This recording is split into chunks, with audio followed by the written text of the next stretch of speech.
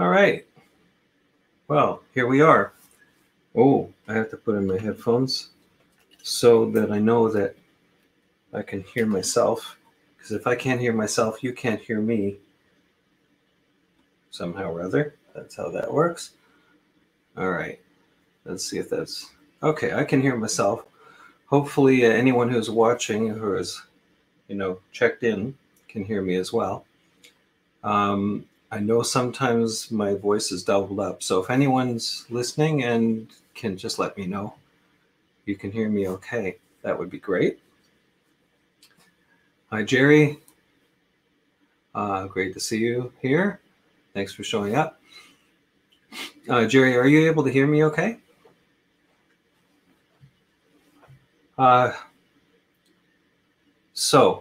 Okay, great. Thanks, Jerry. Appreciate it.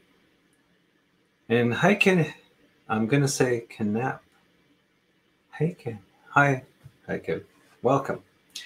Hopefully we have lots of people showing up, and if not, it's okay, because if you don't show up now, you can always check it out later. It'll be recorded simultaneously with YouTube and Facebook. So, hi, Wood Spirit. Really looking forward to the session today. One of the things that I've been fascinated with over many years is trying to understand how the old masters painted. And of course, one of the guys that I really... Oh, someone hears me twice. Okay, I need to figure out why. That's just really strange. Okay. Okay, you still hearing me twice? This is Rita has mentioned this. Hopefully not. Maybe if I turn this down. I don't have my other device hooked up, so it shouldn't be twice. That's really strange. Okay, hopefully it doesn't continue like this. I can hear myself once. So, all right. Okay, great. Thanks, Jerry. So I've always been fascinated with the old masters. There's so many of these old guys who just were amazing, and they had very limited resources. When I say that, especially when it comes to pigments. So Rembrandt, for example, his pigments were, well, basically dominated by a limited selection of things like lead white. I'm reading this, by the way. I'm not remembering all of this. So, lead white, bone black, natural earth pigments such as ochres, siennas, and umbers. Other pigments were regularly used, but these are as staples. So I can actually give you a list of his pigments. Some of them are not as easily available now. One of them was called azurite. Another one's called smalt. And so these are pigments. Lead tin yellow. I don't think I've ever seen that. Lead tin yellow. I've seen lead tins, but not yellow ones. Italian yellow earth, or yellow ochre, actually. That's very common. Venetian red and vermilion. Madder Lake, Carmine Lake, Italian raw, which is raw sienna, burnt sienna, raw umber, burnt umber, something called castle earth. I have no idea what that is. Brown ochre, of course, lead white, and bone black. So one of the reasons why a lot of the old masters' paintings look kind of warm and yellow, there are a couple of reasons. One is because they were working with they're working with earth colors, okay, and they were readily available. They weren't expensive. So a lot of artists back then, even the successful ones, they didn't spend a whole bunch of money on pigments. Maybe they did when they had commissions, for example, like with the churches. The churches were very supportive of artists back then because the churches were kind of like Hollywood. You know, you went into church, there was smoke, there was fire, there were bells ringing, and there were beautiful paintings on the walls and the ceilings. So, you know, they didn't have television, they didn't have Hollywood back then. So, going to church was like quite a deal. It was the biggest building in town. It isn't anymore. Um, so, you know, we've come a long way from then, and now, of course, we can sit in our living rooms and just watch whatever program we want from anywhere in the world, which is fantastic. And we can do this anywhere in the world, which is fantastic also. So, anyhow, not to get off topic here, these guys worked with very limited palettes, and they were basically known as tonalists. So they were interested in the value of the lights and darks and those halftones in between.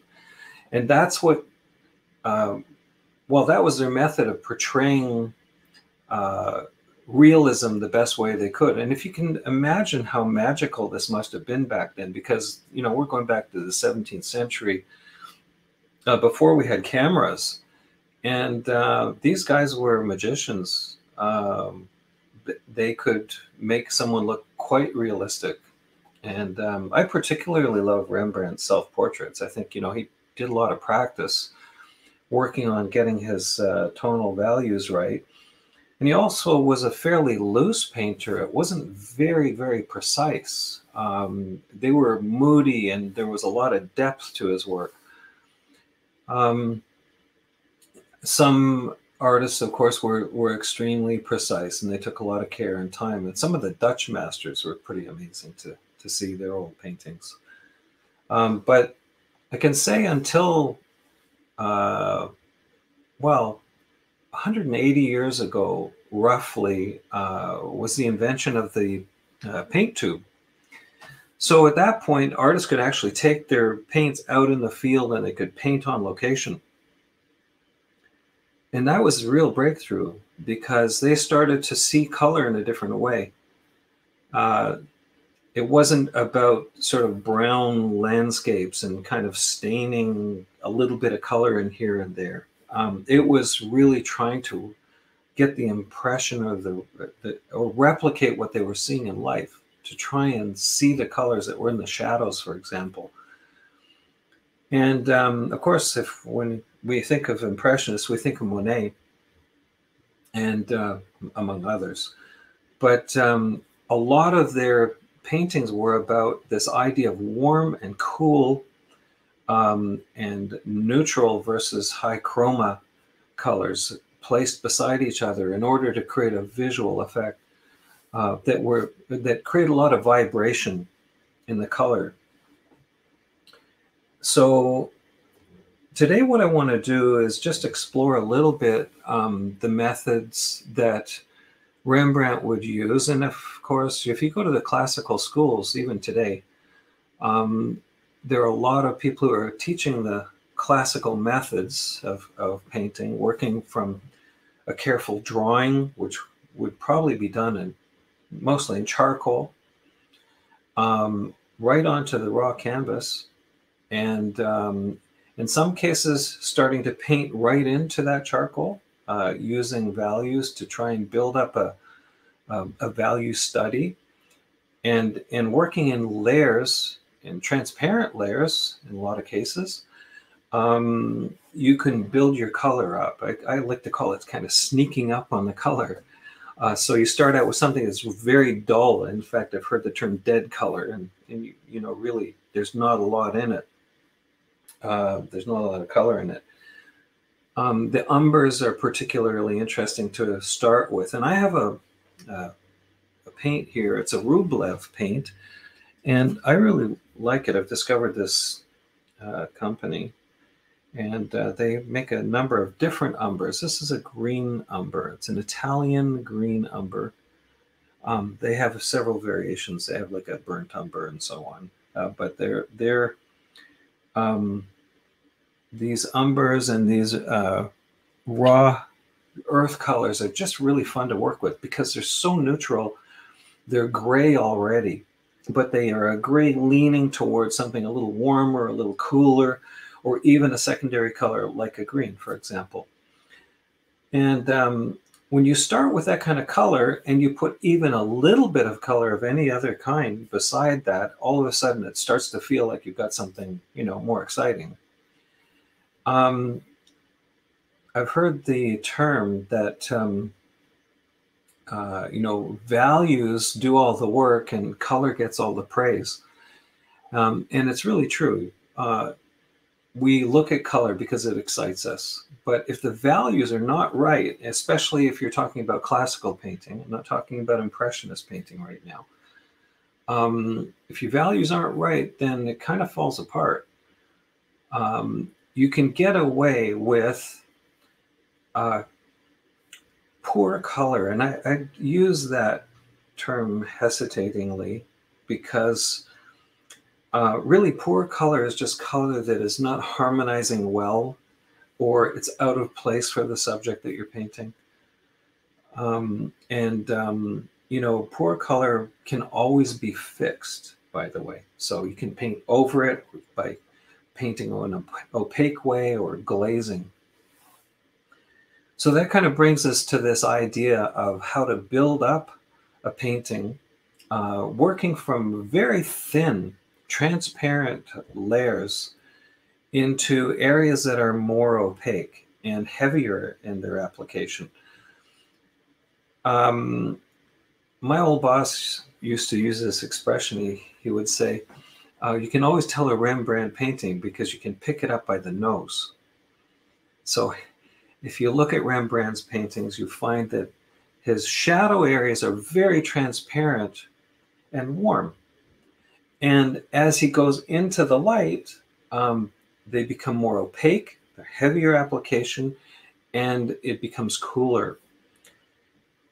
One of the reasons why a lot of these older artists worked with north light was because the light was consistent.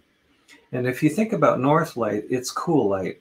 And I say cool light relative to what you would find in the south, because there's no direct sunlight that's hitting the north. You get reflected light from the sky in the north. So there's kind of a natural progression. If you have cool light, you generally have warm shadows, and these are always relative. Okay, so I don't want to get too confusing about this. If you have warm light, you have cool shadows, relatively speaking.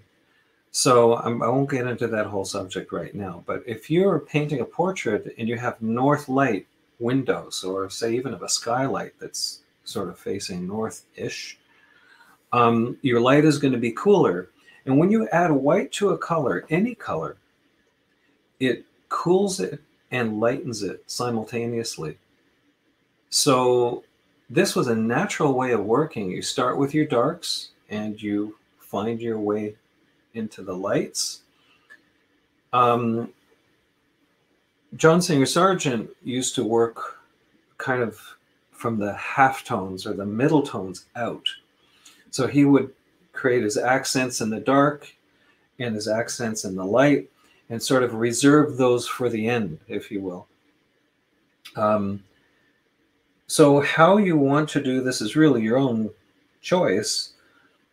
Today, I'm going to kind of work from sort of darker halftones, and I'm going to try and create an image that looks, it's not going to look like Rembrandt. It's going to look like Andrew Judd pretending he knows something about a Rembrandt painting. So, the portrait that I'm painting won't really end up being a portrait. I mean, if it looks like the guy that I'm painting, it's brilliant. I'm really happy, but I'm more interested in the principle right now. When I actually do a portrait and I want to be precise, I'll actually start by painting it upside down. I know it sounds ridiculous, but I'll take my reference, turn it upside down, and I do a painting of what I see upside down. because what happens is that my brain understands shapes and values that way. It's not thinking about noses. It's not thinking about eyes and, have I got the lips right? I'm really looking at the shapes that are making up the structure.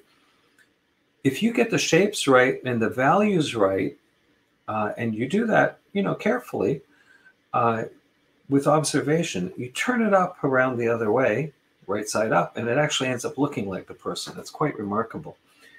I also use a tool sometimes, and I'd like to share that with you also today, because I know some of you are not very confident with your drawing, and even I struggle with my drawing. At times I'm just like, oh man, what am I doing? It doesn't look anything like what I'm looking at. But I want to show you something. It's called a proportional divider. Now, let's see if I can do this right. I'm actually going to turn the camera around here so you can see this properly. Here we go. All right. So you'll see this is the surfaces that I'm going to be working on. All right. So this is called a proportional divider. It's a very handy tool. And this was introduced to me just a couple of years ago by another art teacher at the Avenue Road Art School, which I'm very thankful for. And you can see how this works. You see, if I take a measurement, let's supposing I have some reference here. I have a photo here. I can put this up against a reference. And on the other side of this, I can make 2 marks on my canvas. And that's going to be the right proportion, no matter what I measure on this side over here. If I make that bigger, it makes it bigger on the side over here. So I can decide the side of the head, height of the head, the nose, the eyes. Of course, I can take these measurements from side to side and make them larger over here. It's fabulous. It's really great. I'm seeing a couple of people here have these tools as well. Butch, yeah, thanks. They're fabulous tools. I really like working with them. And Wood Spirit too. I was talking about painting the portrait upside down. Wood Spirit, I notice you've mentioned Betty Edwards. And she is the person who introduced me through her book to this idea of working upside down. I think it's a fabulous exercise to do this. Of course, if you're painting from life, it's a little tricky because, of course, you can't stand on your head and you can't have the model stand on their head, not for long. So maybe there's some way of hooking up some mirrors or something to make this work. I don't know. So I'm going to show you, let's just do this. So this is one of Rembrandt's self-portraits. And when I look at what he's done here, it's just amazing because it's very loose. The mouth is in a shadow area, but you can still see it. I love the textures that you see in this. And this is not a super high-res image, but at least it gives you an idea. He works very transparently in the shadow areas, and then he's thick in the other areas. And again, it's not a high-res image, so forgive me for that. This is all I could find in a real hurry. It's great to look at his work and just see his methods, and also look at some of the old masters and see how they applied the paint and the light. So what I'm going to do, I'm going to attempt to paint something that looks like this gentleman.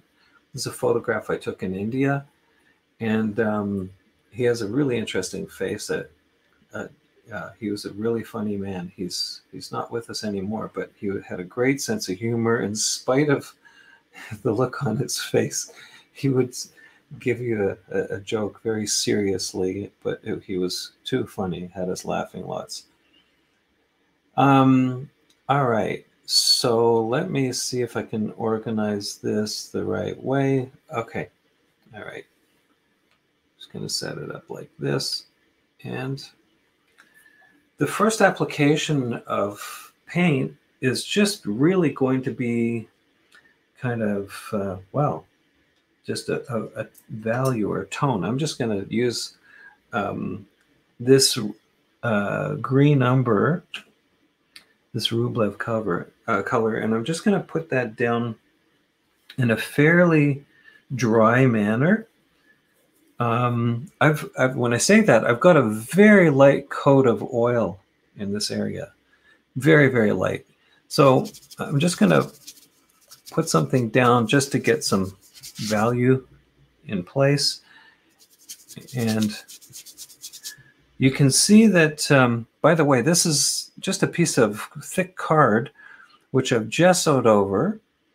And then I put transparent oxide red into this on the top of the gesso.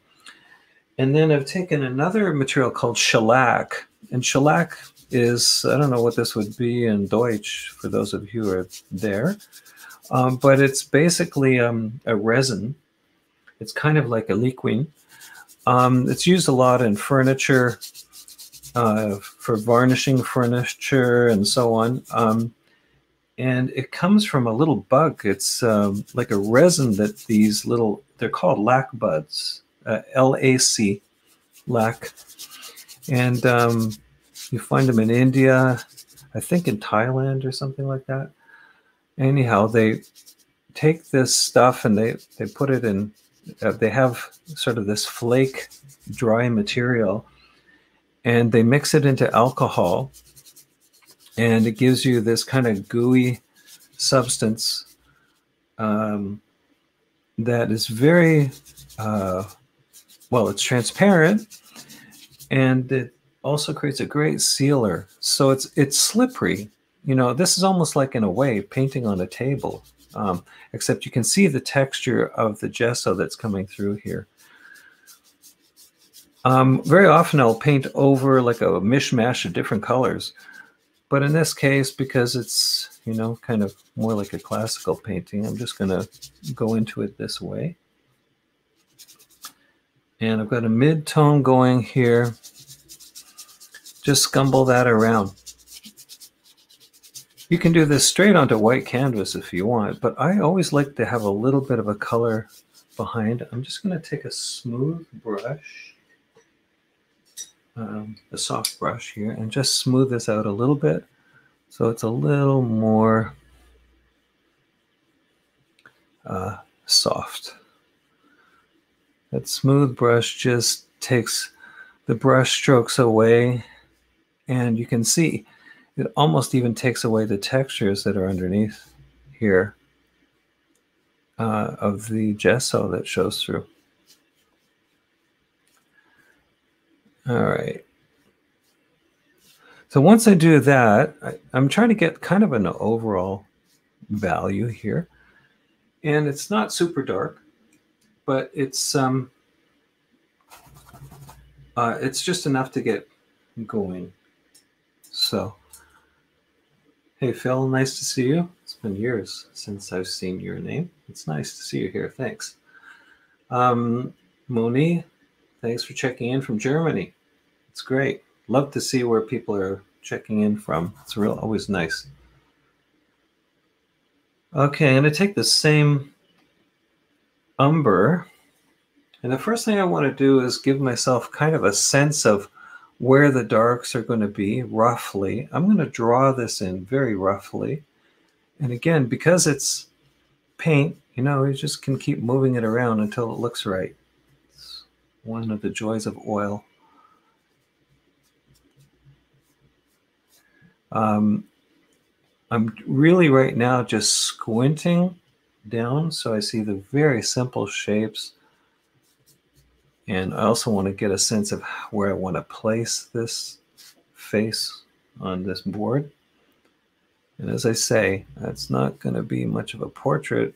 I don't think. It'll just be kind of a painting of an old guy with an interesting face, hopefully. You can see this is a heavier application, but it's still transparent. Even at this stage, I haven't gone into really, just to give you an idea, if I was going to paint really heavy with this, it would look like this. Okay, so I want to save that kind of stuff if I'm going to use it for the end. There's this idea that, hey Baron, nice to see you. This idea that shadow areas should be relatively transparent and light areas should be more or less opaque. And it makes a lot of sense because if you think about it, we look into shadows and we look at areas that are lit. Now, of course, when you get into things like glass and those things that are transparent by nature, then that brings in a whole other set of issues. But for the time being, for what we're doing here, painting skin in this manner, we're working in fairly transparent shadows and we'll go more opaque into the light. So I'm just gonna, it's got a great nose. I love this nose.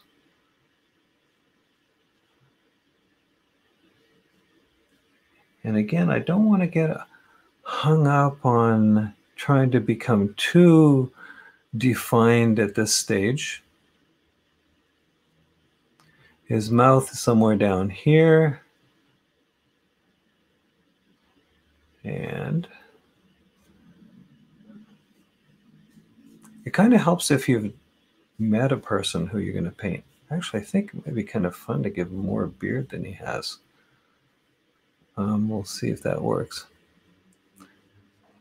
So right now you can see, if you're looking at values, I just want to keep most of my area through here, sort of in the mid-range. And as soon as I start bringing in lights, and I'm going to do this in a couple of different ways, I'll show you how that works. In the background behind, I want to kind of get the sense of the outside of his head. His nose is right about here. You notice I'm not using my proportional divider. I'm not going to get into that right now. If I was going to do a very precise portrait and it had to look like the person, that's when I would really take my time and try and get that right. But for what we're doing today, you know, for the limited time, I just want to show you this process, which is really fun. By the way, you can paint all of that and then just wipe it right out if I want to. It's a very forgiving way to work because you can just keep moving the paint around until it looks right. I think I've quoted my friend before who was just an amazing painter, guy I went to school with in Toronto. And I asked him, you know, how do you make your paintings look so good? And he says, well, I just keep painting it until it looks right. I wish it was that simple because, you know, you still have to have a skill set and at least some understanding of what you're doing. I like when you get these kind of texture things happening. This is something that, you know, Rembrandt probably would never do. Well, I shouldn't say that. Maybe he did all of these things and ended up with his own beautiful look. But already this is feeling a little bit in the realm of classical painting, I think. I'm going to go dark back here because I really don't want to get into painting all the back and side of his head and all of that. So, and again, this is quite a dry application of paint. I'm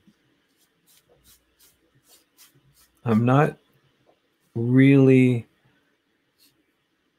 trying to get into any detail-y stuff, just blocking, if that makes sense, blocking in. Okay, let's get his beard down here. Let's get a dark area right in here where his collar comes up. For years, I used to draw things down very carefully and plan out where they were going to go. And that's probably my illustrative background. You know, you couldn't just try it and hope that it worked. The client was usually waiting for you to come up with a solution for their package, or, you know, the book jacket or whatever it was you were working on for them. And you couldn't, it wasn't a hit and miss thing, you know. You had to get it right. So we'd take a lot of time and draw things out very carefully and plan what the colors would be. And, you know, we would give them a couple of samples with marker renderings and that sort of thing, so that they would have an idea what the finish is going to look like. And that's all fine, but unfortunately it constricts you. So one of the nice things about just painting for pleasure and having fun, like doing this kind of thing, it frees you to do what you want to do. Make your painting your own. That's, again, unless it's a commission, and even if it is a commission, in some ways, you should still try and make it your own.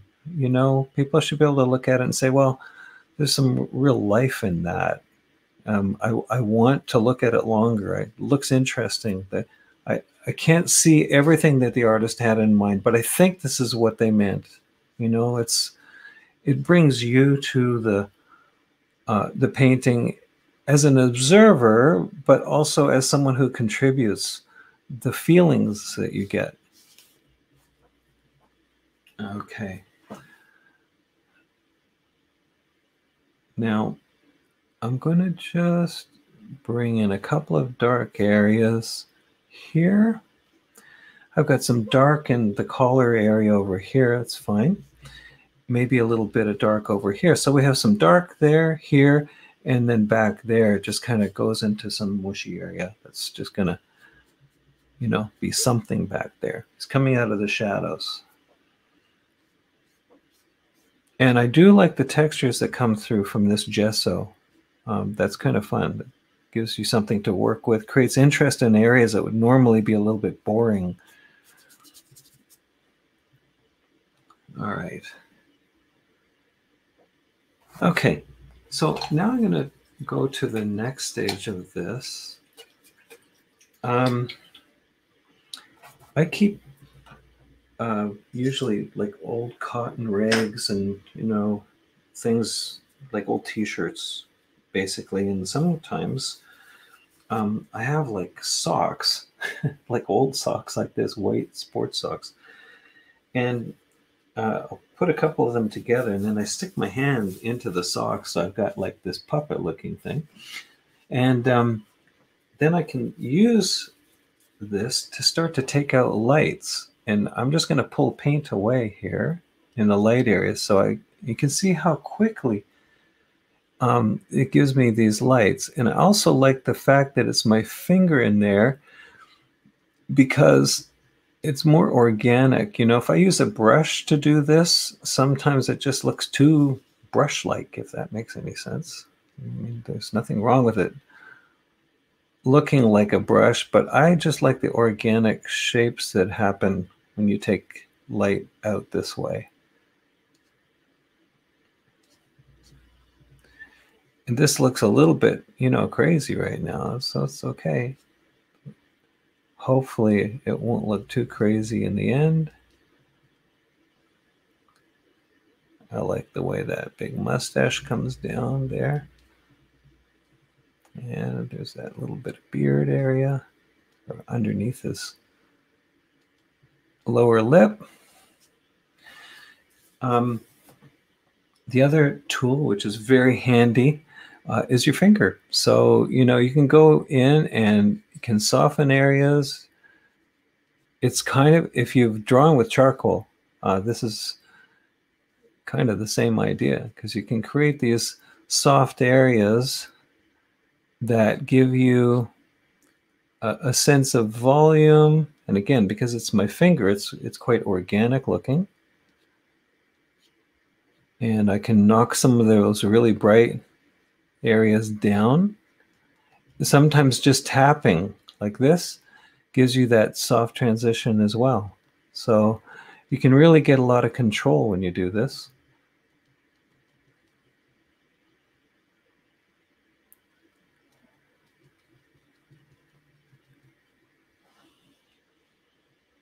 kind of fun.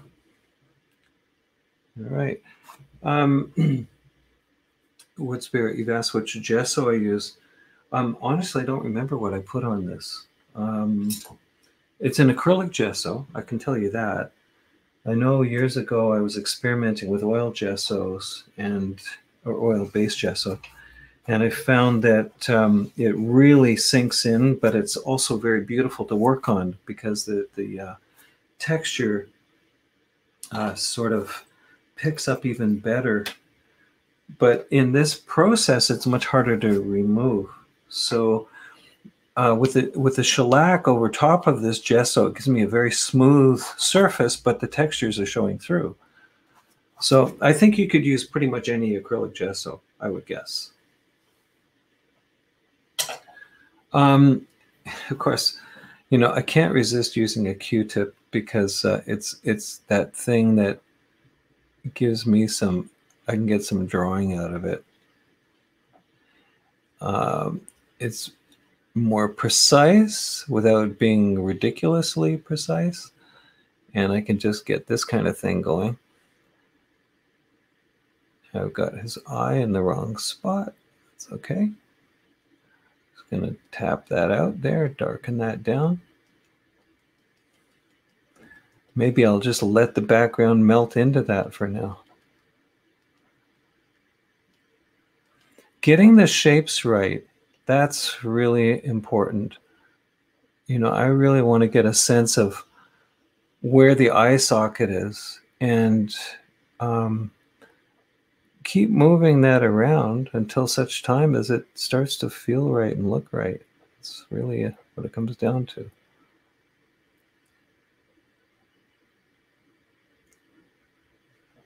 A little bit of light in the eye right there. The whites of the eye, that is. And let's go over here. Let's take out some of that mustache area and down in here as well. And again, I'm just kind of drawing it at this stage, just trying to get a feel for where those shapes should be. He's going to end up with a bigger mustache at this rate, which I don't care about. Right. Now I can go back in and I'm going to just refine things a little bit more, start to get a little more drawing into it. And again, I'm still only working with this color and that warmth of the color in the background coming through. That's all I'm doing. I haven't used any white at all yet. And there's nothing wrong with actually doing an entire painting this way if you want to. It doesn't have to have a whole bunch of flesh colors in it. We'll see where we take this.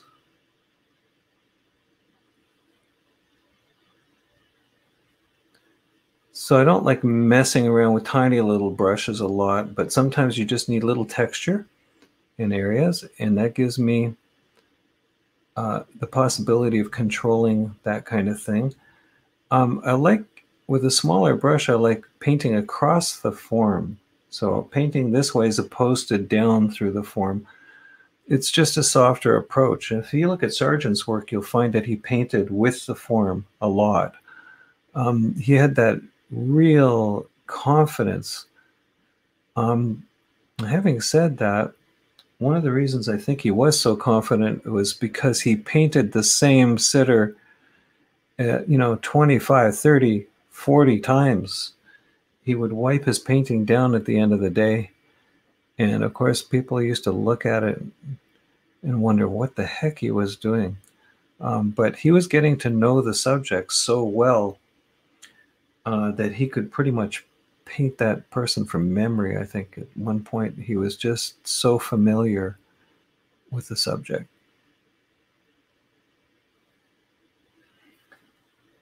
Now, because this is a slippery surface I'm working on, depending on how I hold the brush, if I hold it this way, it lets me lay the paint down.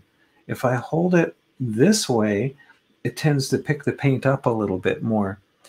Both techniques are okay, but you'll see when I just lay the painting down, the paint down this way, you can see how it gives you a flatter approach, and you have a little bit more control of your values that way. I'm going to go in and just pick up, again with this Q-tip, just pick up a little detail here. And I'm going to pick up a little bit right here.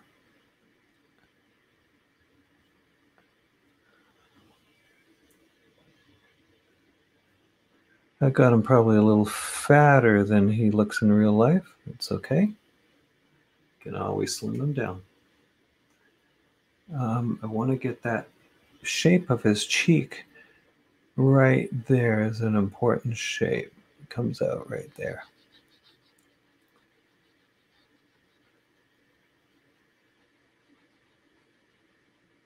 And that nose comes out just a little further right there. Now I can go back in with this smaller brush and just refine the outside of his shape a little, outside of the shape of his face a little more. There we go. Talking and painting at the same time. That's a challenge. I can do it, but when I'm getting into real focused areas, I kind of think I end up talking to myself. Hopefully I don't say things I shouldn't. All right. Yes, Butch. Yeah, definitely the good old Bernie Fuchs Q-tip technique. It's very handy. Angelica, thanks for showing up. It's nice to see you. It's not very often I would be so bold as to put the paint, the photograph of the person beside the painting, because you can look at it and say, this guy doesn't know what he's doing. But again, if this guy's a character, and if it looks like him, well, bonus. All right. So the essence of what I want is there at this stage. I'm going to take another kind of cotton cloth.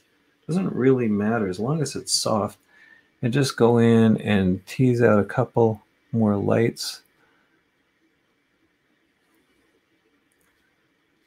And his beard here. And maybe that little area underneath his lower lip. Right in there. And if I don't like it, I can always go back and change my mind. I'm going to give him more a beard. I think that might be kind of fun. What the heck? No, for sure it doesn't look like him. It's okay. And I'm going to go back into this area here underneath, which is quite an important area right there, because it defines what's going on with his lip. I'm really trying to see as much as I can this image in values, almost like, well, black and white photo, but it's not black and white. So, it's just getting the values working.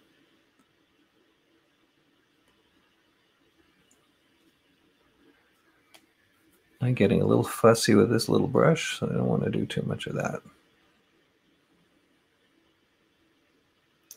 What I do like, I haven't done this in a while. Let's see if this works. Yeah, so I can even use the back of my brush to get like little details into hair, and you can scrape things away. It's kind of fun. This technique is fun.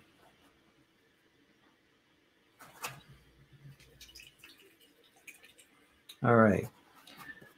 Now, this next stage is kind of fun because I'm going to get into some lights. I'm going to mix up a color. And in this case, I'm going to use a little bit of transparent oxide red and white. Transparent oxide red is like practically an orange, really. It's a very bright color. And one of the things that I realized that I don't have, is a complement color to kill it with.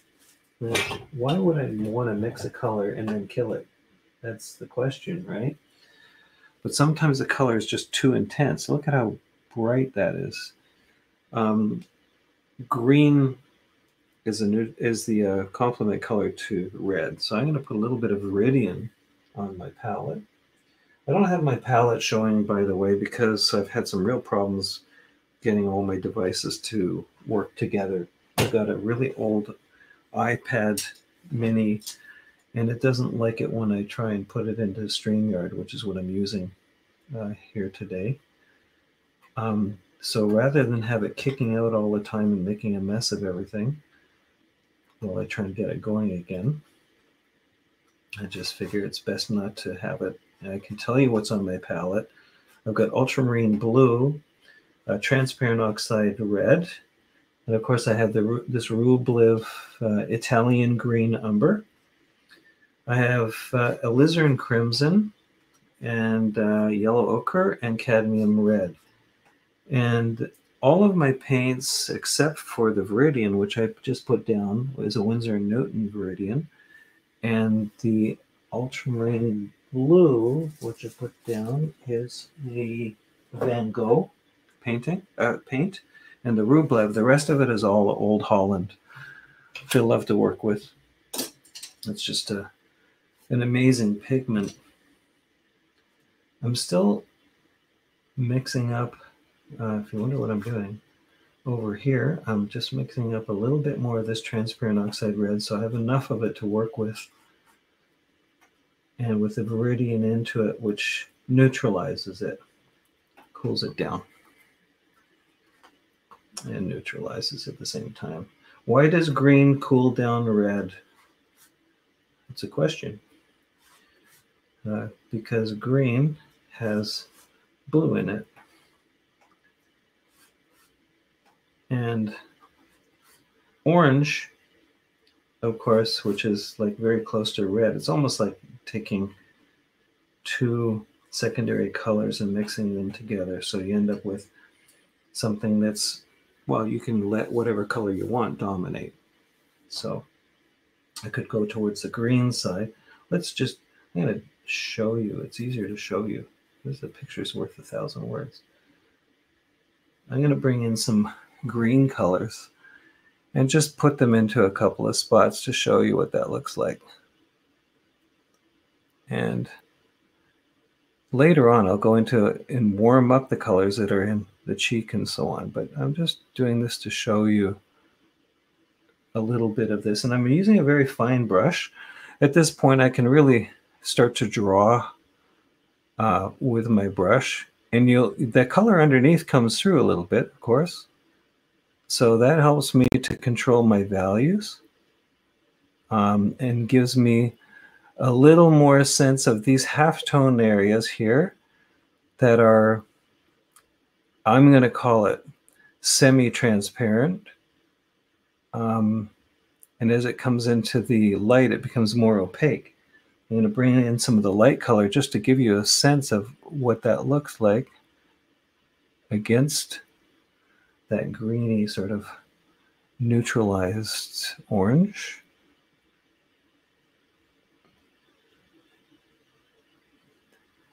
What I like about this is that, you know, all of these colors harmonize because you've got this, well, a limited palette. Okay, so that's really one of the keys to harmonizing your paintings. You want to keep a very limited palette. And these old guys, they had limited palettes. I mean, you know, we can learn from what they were doing. That's for sure.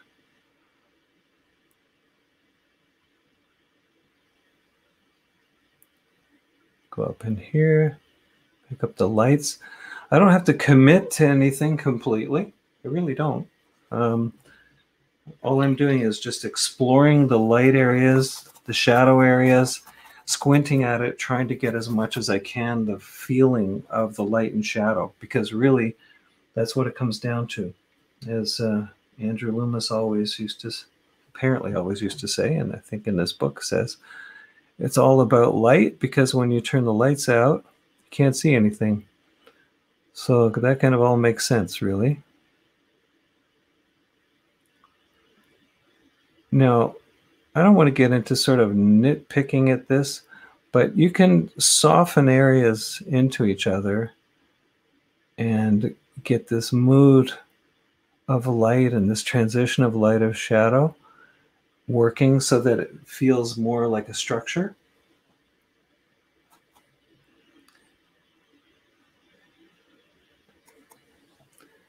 I'm going to go to the other side of the face. Normally, I would work from sort of large shapes to smaller, so I just kind of got carried away in that small shape area. Here we go. Let's get some of this flesh color going up in here. When I say flesh color, everyone's flesh color is different. So you can take any red, yellow, and blue, and you can make flesh color out of any red, yellow, and blue. That works that way. So Angelica's asked about alizarin crimson. So alizarin crimson is very transparent in nature, and it's a beautiful color. It's not as light fast. It's not as permanent, although I think now they call it permanent alizarin crimson. It's better than it used to be. But alizarin is a cool red compared to, say, cadmium red. And we see a lot of those kind of cool reds, especially in older faces.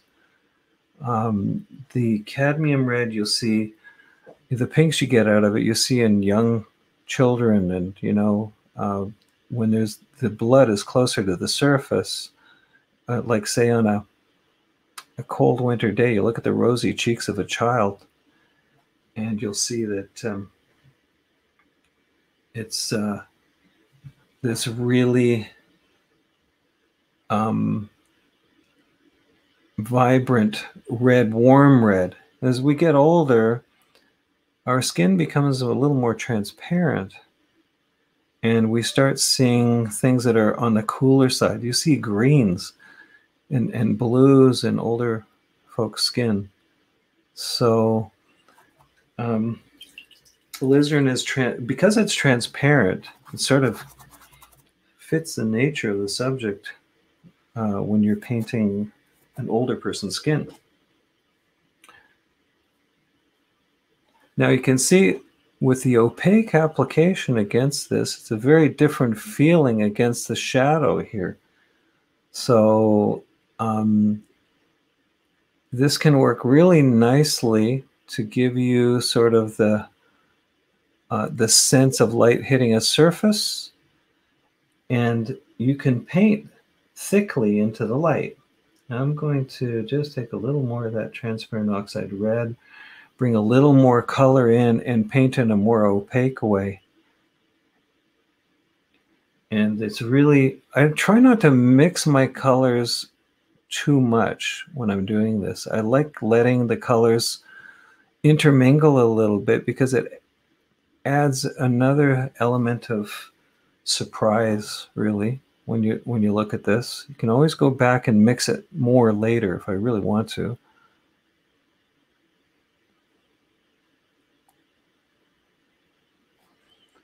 And his face starts to warm up as soon as I start to bring that transparent oxide red in that isn't neutralized. And just as to show you how that works, there's more transparent oxide red in this, and you can see how that picks up the color in that area.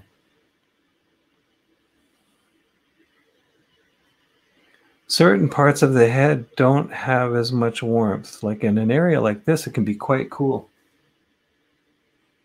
But of course, in the lips and so on, we see a little more color, a little more chroma. And just by doing something like this, let's just do this. Sometimes that's all the color you need to show that there's a lip there. I'm just going to put a little darker version of that in there. And of course, the tiny little highlight that picks up along the edge of his lower lip, the lower edge of his lower lip. And when I put that in, that should define that shape, just like so. Now, I haven't put any of the white of his beard in, and I really want to sort of get a sense of what that might look like. So what I'll do now is take my white, and I'm going to have the color of his beard cooler. And of course, it's actually the lightest light in the whole painting. So it's kind of nice to establish your lightest lights and your darkest darks at some point fairly early on, so that at least you know the range you're working with. So I'm going to take white, and I'm going to add in a little bit of ultramarine blue. I added in too much ultramarine blue. So I need to go back and add in more white. And if I was trying to neutralize the blue so that it's not too intense, maybe I'll just bring in a little bit of an orange, which I'm going to make from cadmium red and yellow ochre. Now, yellow ochre is actually a cool yellow, and I know a lot of people don't believe that. It's true. I'm not going to argue with you right now over that. If you took a color class or two, you'd figure out how that works. All right, so I'm going to have a little bit of a warmer shadow area in the beard. When I say warmer, more towards the violet.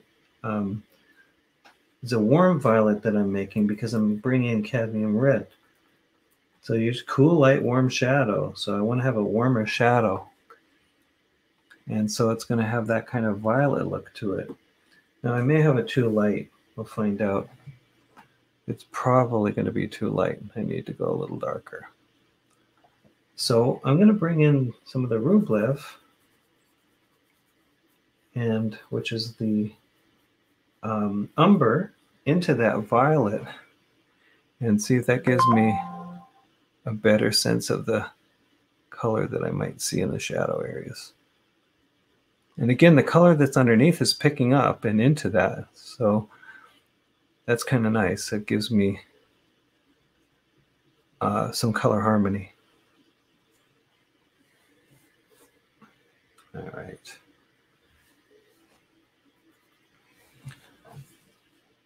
And there's a little bit of that in his eyebrows there. And a little bit of that color in the shadow area. You notice I'm going from the shadow area in his mustache and his beard and so on, because I'm going to put the lights over top of that.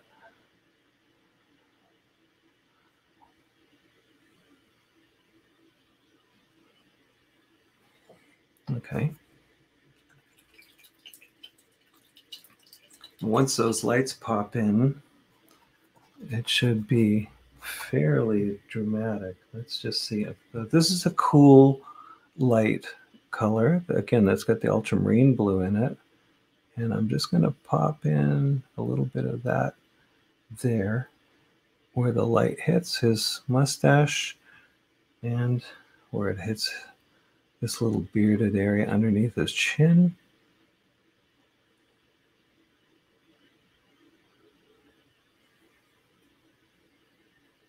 And now you can see I'm painting with thicker paint. So what the theme of today was, the idea of it was that, you know, when do you paint thick and when do you paint thin? Well, in your light areas, you can afford to hit the paint in a heavier way. I can paint that more thickly, and it looks right because the light is hitting the surface. It's not going into an area that looks more transparent.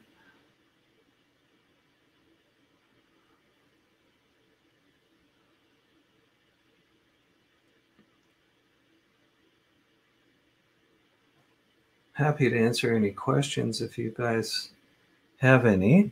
While I'm painting away here, I do check the comments now and then.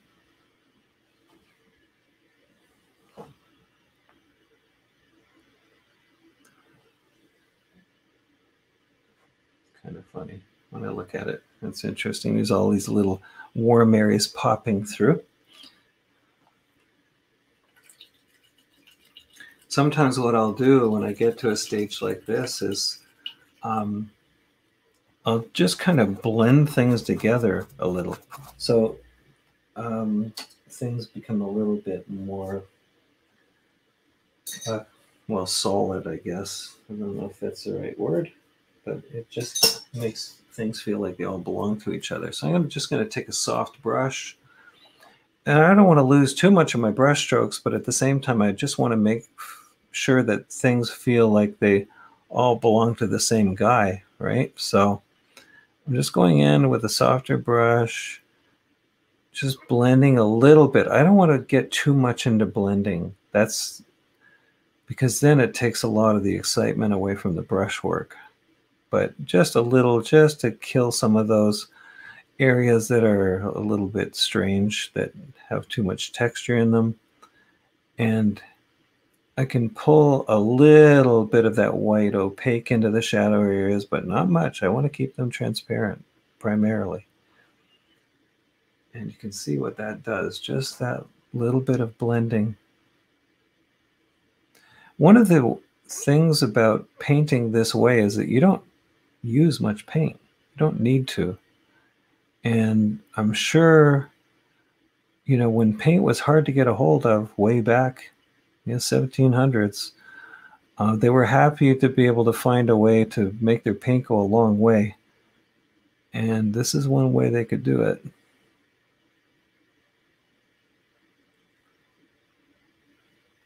Just spreading it around. You know, if you think about charcoal and what you can do with charcoal just by maneuvering it properly. Softening edges, this is a good place where you can get, you know, some mood going and that sense of light spilling over the subject and kind of disappearing into the shadows, you know, an area like back here that is just not important to what I'm trying to do up here.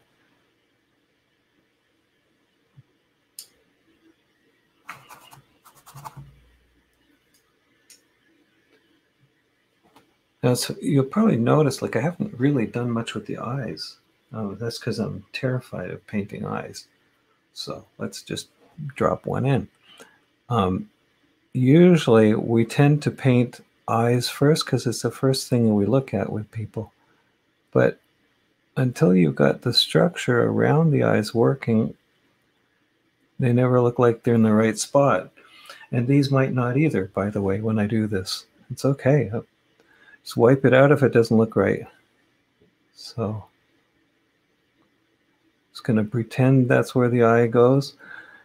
Let's see if it works. Already this one's not working. You can see that.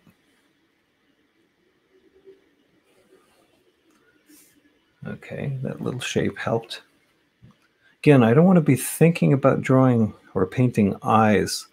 I'm wanting to think about shapes. What are the shapes that are around the eyes that make it look like it could be an eye? And I also want to keep looking at the outside shape of his head to try and get that working.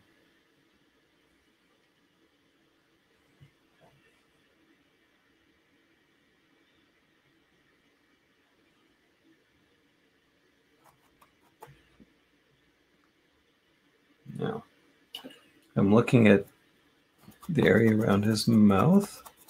I've got the mustache too big right there. The mouth isn't exactly in the right position. And maybe his nose needs to be a little bigger. So I think if I bring his nose down, that might help. So let's see what happens if I do that. Well, before I do that, I'm going to wipe away a bit of the paint that is right there. Just going to literally scrape it away. Look at that. It goes right back to that color that's in underneath. Nothing wrong with that. And he's got like a big orangey, blobby section there. That's funny. All right, I'm going to bring the nose down. And again, I'm just drawing into it. It's just paint. You can do whatever you want with this stuff. Get his nose in the right place. When I get that working, I have a feeling the mustache might be a better proportion. And I need that little indentation over here that kind of gives us a sense where his cheek goes.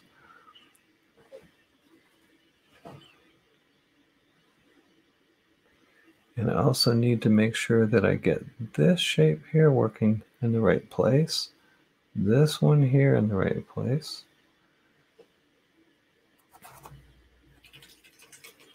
And that's the drawing part of things, you know.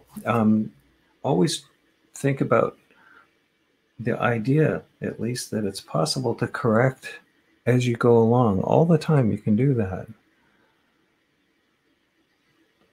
Constantly correcting, constantly observing, because that's what the journey is. It's not about the finished image at this stage, certainly.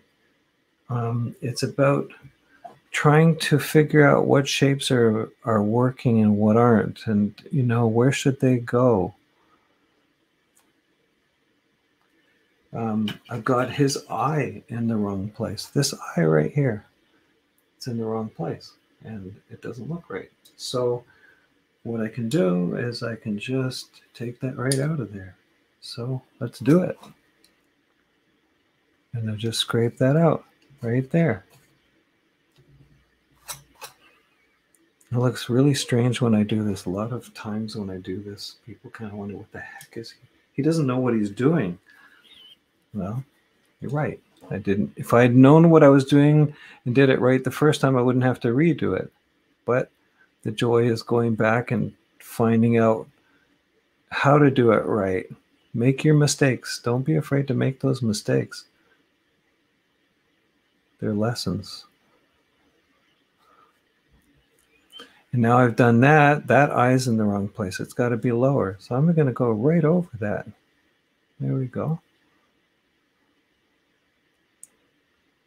I really want those eyes to line up in the right place.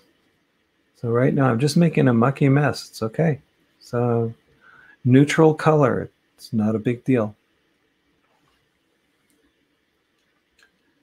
Already that's better,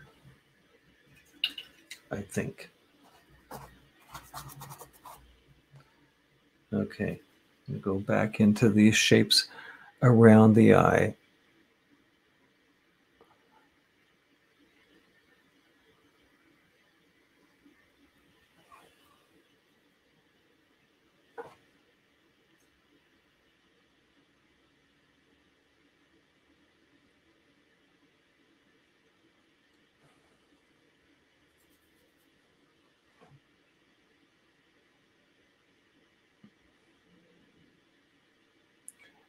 Paint isn't permanent until it dries. And even after it dries, it's not really permanent because you can paint over top of it again, right? So that's just something to think about. I want to get that baggy area under his eye working. And this shape here working. That one there working.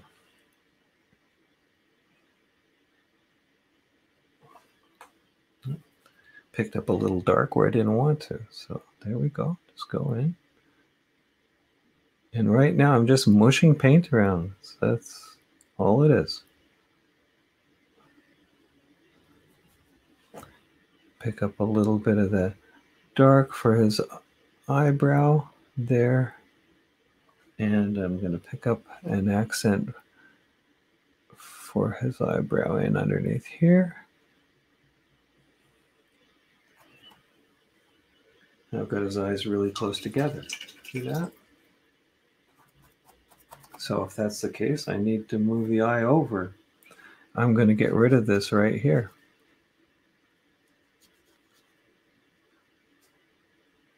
Sometimes when I do these things, I think it's better not to have too much information. In fact, this might be a better painting if I don't have any of the information there. Yeah, I'm going to just try this just for fun. I'm going to get rid of this whole area right here. Scrape it away. I'm going to go in with my dark, this umber color, and I'm just going to block that right in.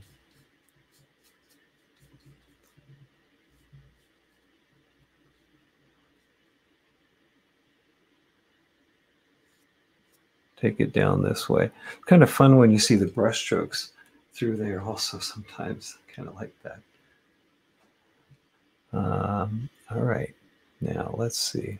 I want to get that bag that's under his eye working. And then the eyebrow comes up in there. It's got to work with the other side.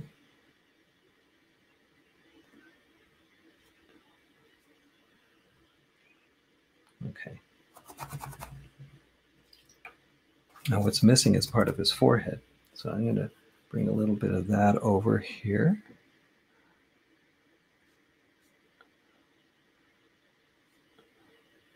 What I want to end up with is, if it's not a portrait, at least maybe a good painting or something that looks interesting to look at as a painting.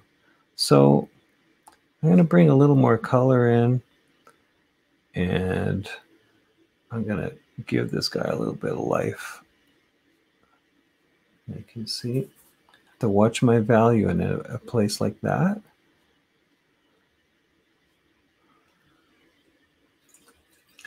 I want to look at his head as a complete unit. That's one of the things that is the challenge here. It's not all little bits and pieces put together. It's one big unit. And if you think of it that way, it holds better. It feels more believable.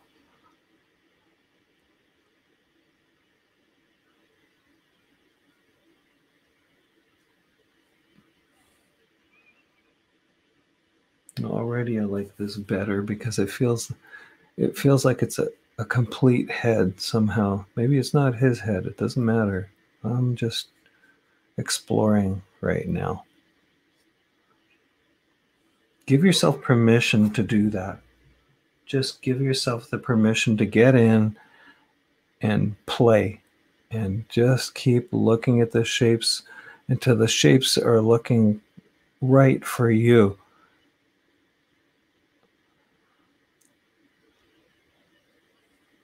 Now you notice I've picked up a bigger brush because it forces me to think in larger shapes.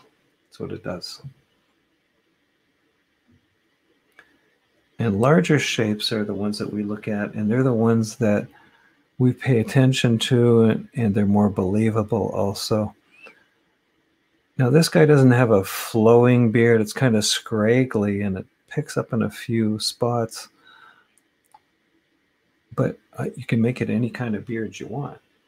So if I wanted to, I could actually give him like a long flowing beard, that comes out this way.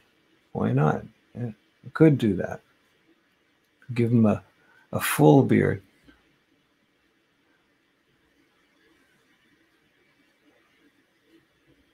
I'm going to do that. Why not? It's kind of fun.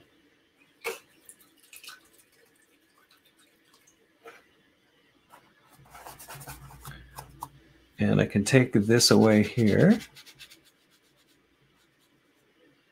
Go back in with a dark against that.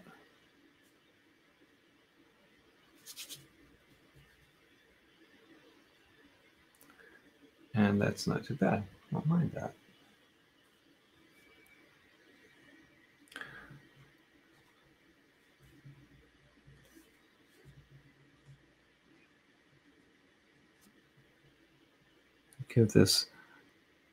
Give him more shoulder over here, so it looks like he's turned and looking back this way. I'm making him look younger when I do this. younger and heavier.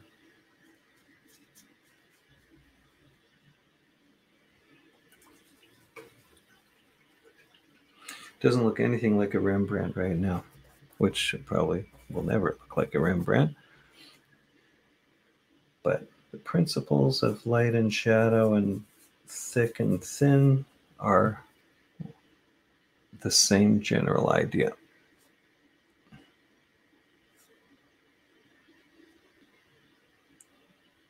If there are brush strokes that you like, there's something that's working for you, you should leave it. Now, I'm not saying that you shouldn't be afraid to go back over it again, because sometimes a brushstroke looks really great as you're going along, and then later you realize, well, actually, it doesn't fit with the whole painting very well. So, but leave yourself the possibility of leaving a brushstroke that's fresh and that's working.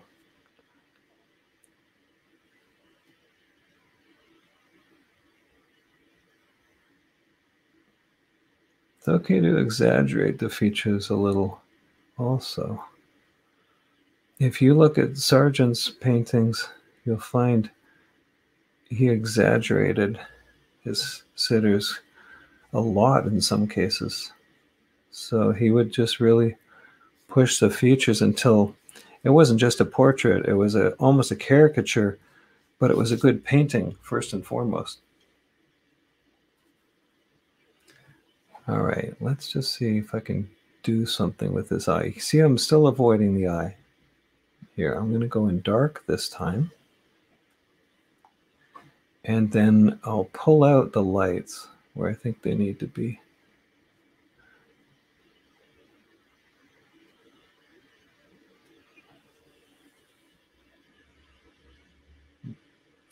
I like this guy as a character, actually.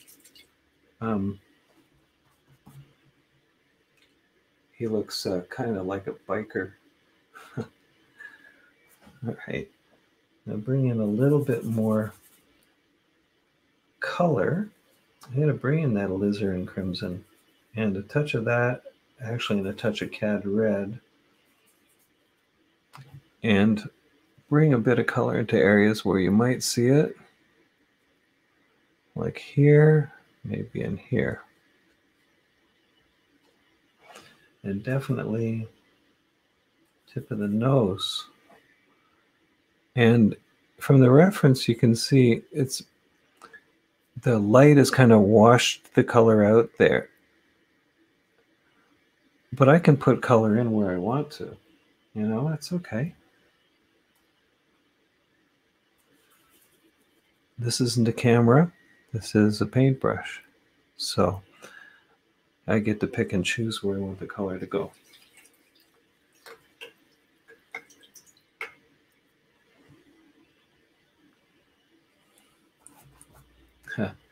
That's a great statement, Butch. Yeah, people said Sargent's portraits look more like his subjects than his subjects did.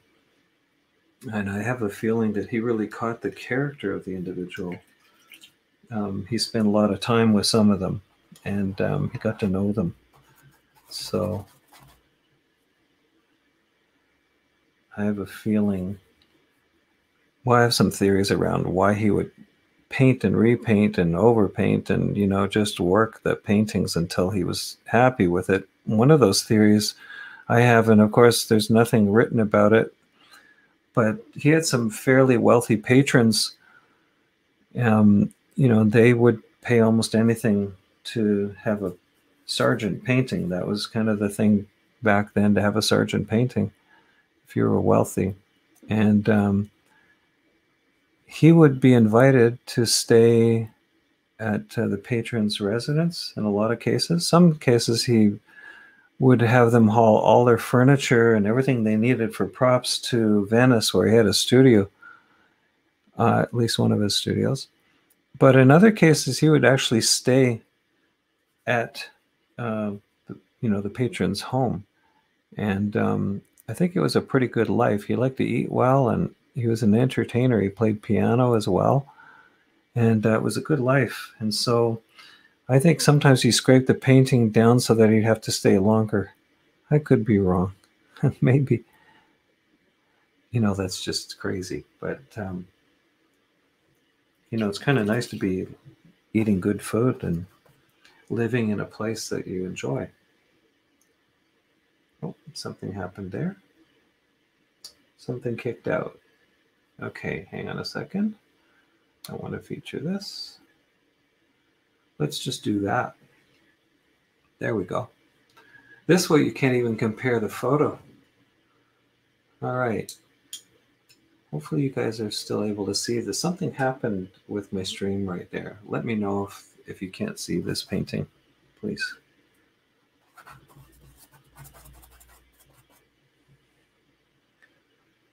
All right, I'm going to go into a little more opaque color and lay this in a little heavier way, because this is about thick and thin.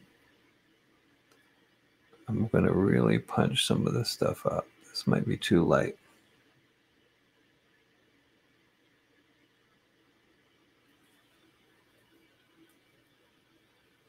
All right, that's a little too light.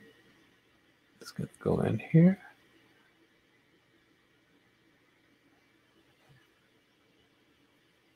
I want to really try and get some thick paint going here.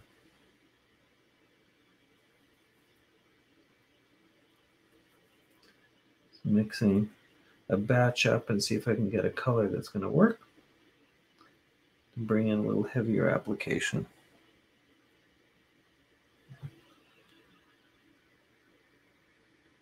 Okay, that's not too bad.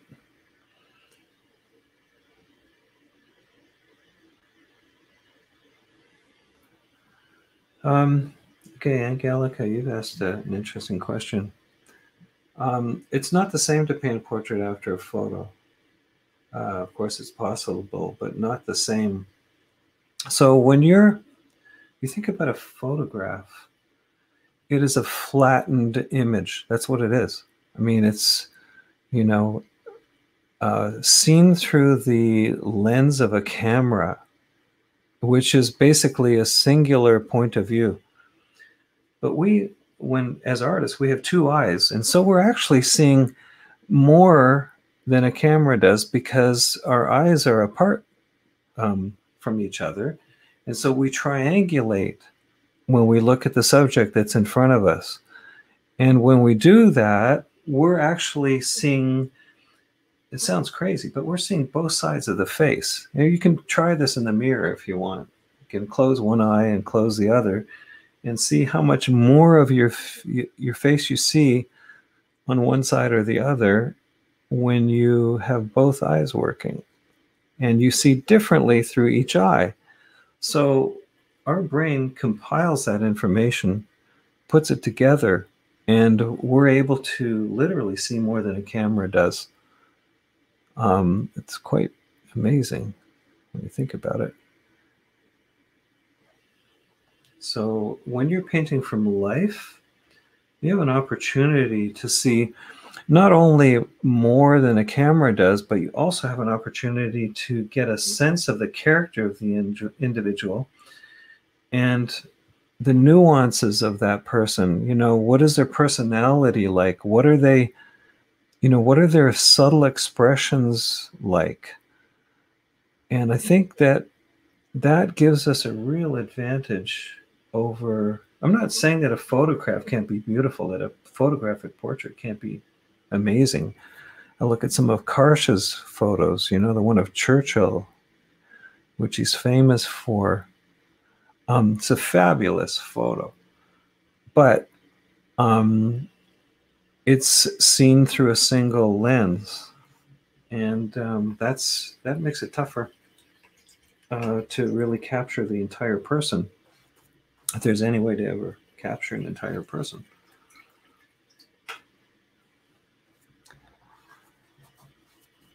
All right. So I'm just going to, where are we at time-wise? I don't want to take this too long. People will fall asleep and go away. So just going to try and finish this a little bit more.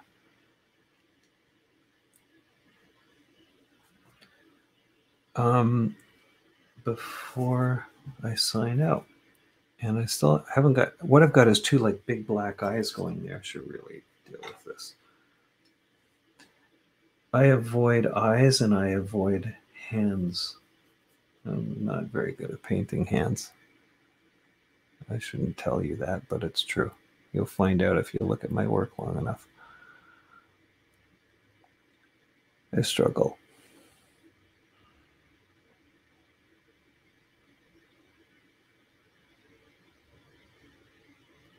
I got him looking like creepy-eyed, like that funny video we've just seen with the lawyer who had this cat icon superimposed over his face. It was in the news. And I love when this funny little character on screen looks up and down and looks really strange. This is talking cat. If you don't know what I'm talking about, it's okay, but it's just, it was in the news. Apparently it's made this guy somewhat of a celebrity. The crazy things that do that make you a celebrity, if that's what you ever want to be. Now there's something in the eye called the catch light. And I used to put it in with a brush, but now I put it in with a palette knife. And it has to go in at just the right spot. And if it doesn't, well, you do it over it again.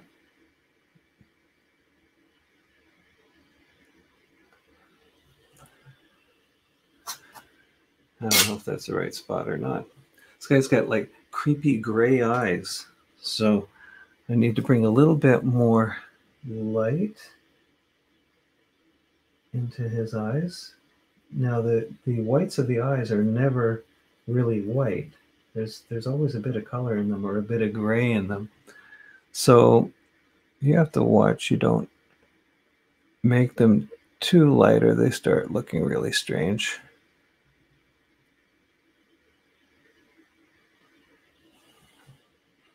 And I've got this lid here looking like it's drooping a bit. So see if I can correct that. Get a little bit of a dark area in here.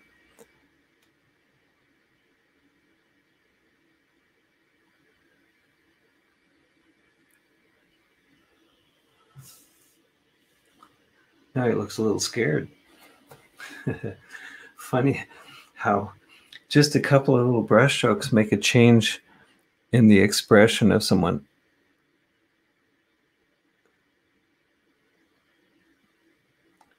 If I just pull that up a little further, maybe he still looks a little scared, but less than before. He's got like sort of a smile happening, but not. And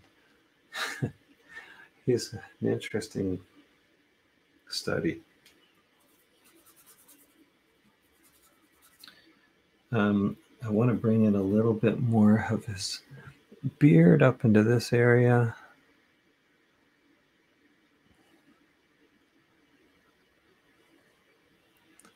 And I'm going to scratch out a couple little areas here. It makes it look like he's got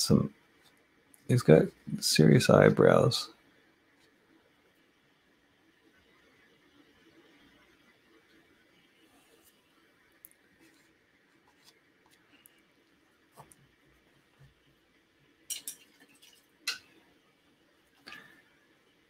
So we're getting close to as far as I'll take this today.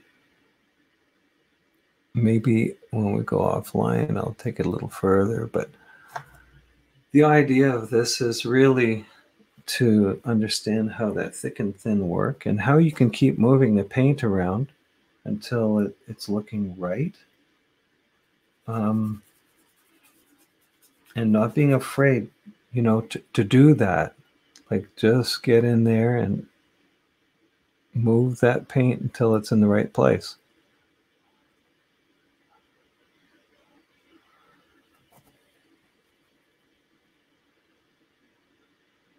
define the edge of his nose a little bit better without going crazy.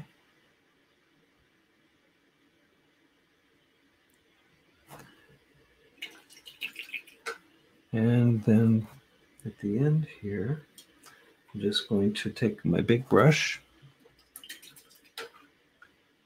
and really drop in a couple of lights.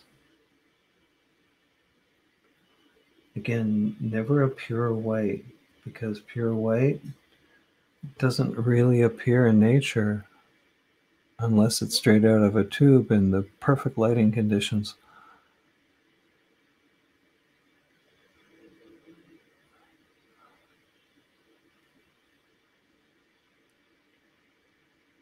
And just pick up a touch in here and maybe a little bit over here. We've got funny little spotty things happening over his eyes. It's hilarious.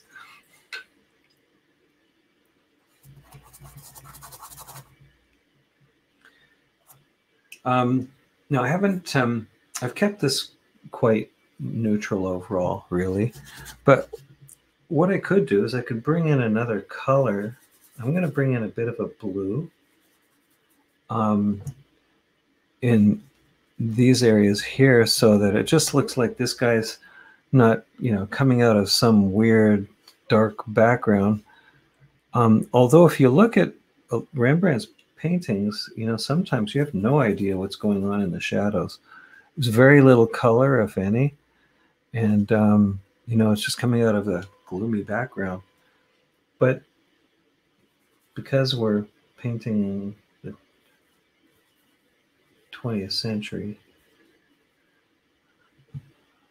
or something like that, we can put a little bit more color in behind and make it look a little more interesting. So artsy brush strokes, sorry.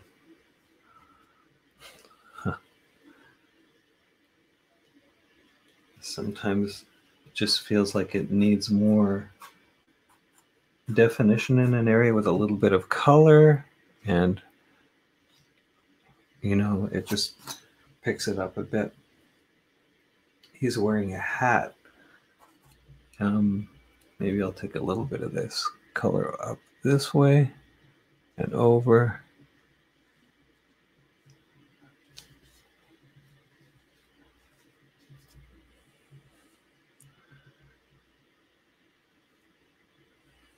In fact, that hat comes down lower on his forehead there, and even lower there.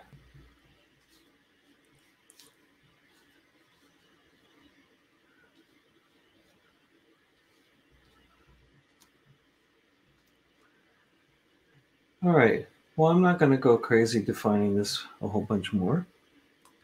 Happy to take any other questions before I sign out, or if any comments, or if hopefully you've enjoyed this. I'm trying to do this every Friday as long as I can, and trying different things, showing different techniques. Let me just come back to you. There we go. And I just want to thank you, for showing up. Thanks for your comments. Thanks for, checking it out. And please, if you haven't subscribed, really appreciate it if you do, or at least let others know this is what's going on Friday afternoons. I really enjoy painting. It's a lot of fun. I'm happy to share what I know. And if you have questions, feel free to, let me know. You can always even email me at andrewjudd@mac.com. That's mac.com. And, I can try and bring up the subject in the next broadcast or stream. It's crazy to be kind of locked down, but at the same time, this is a way of reaching people all over the world. And again, I'm really happy to share some of the things that other people have taught me. And if you're learning something and you've found out something, share it with your friends and your fellow artists, because we're all in this together in a way. We're all trying to learn how to do things better, to learn how to paint. And no one has all the secrets. And if they have the secrets and they know them all, then they're probably unbearable. And they're not sharing, then what use is it really? Because art is something that hopefully lasts well beyond our lives, and I'm sure it will. So share it around, and be generous with your knowledge. I think it's important. It's the only way we learn is from other people who are teaching us. So again, thank you. Be safe, and look forward to seeing you next week. Take care, and happy painting. Bye now.